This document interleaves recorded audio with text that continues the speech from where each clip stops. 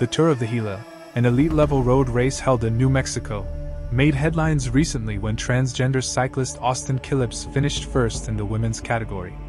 Killips broke away from the pack during the final stage of the tour and clocked in at 3 hours 7 minutes and 16 seconds, winning the race by a margin of 89 seconds and taking home the whopping prize money of $35,000 for first place. However, Killips' victory was met with controversy, particularly on social media. The debate around transgender women competing against biological females has been taking center stage globally, and Killips' win reignited this issue in the world of cycling.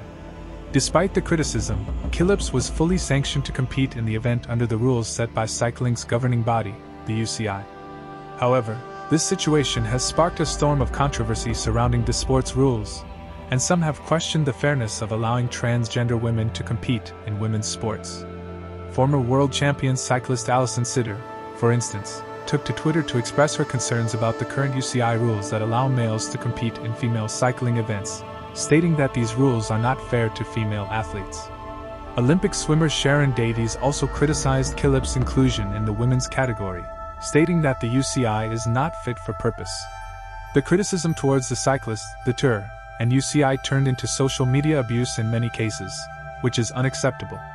However, there were no public complaints from Killips' rivals, Marcela Prieto and Cassandra Nelson, who finished second and third, respectively. Killips' emergence on the cyclocross circuit was part of the reason why Hannah Arendsman, a 35-time winner on the national cyclocross circuit, recently retired from the sport. In her protest towards transgender cyclists competing in the women's category, Arendsman took her case all the way to the Supreme Court, stating that it is unfair for her to have to race against men in women's events. Arendsman's statement reads, "As this has become more of a reality, it has become increasingly discouraging to train as hard as I do only to have to lose to a man with the unfair advantage of an androgenized body that intrinsically gives him an obvious advantage over me, no matter how hard I train."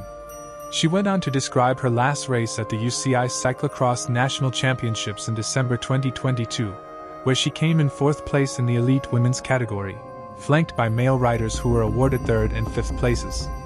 Her sister and family were present, and reportedly sobbed as they watched a man finish in front of her, having witnessed several physical interactions with him throughout the race.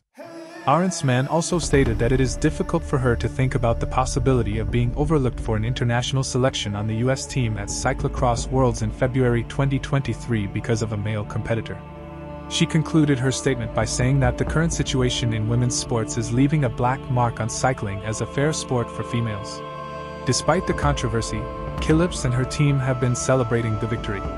On Instagram, Killips wrote, "This win was possible thanks to the community and connections I've been fortunate enough to build over the years through bikes.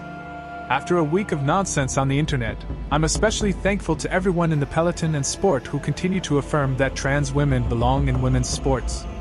This issue highlights the need for sports organizations to review and update their policies to ensure fair competition for all athletes.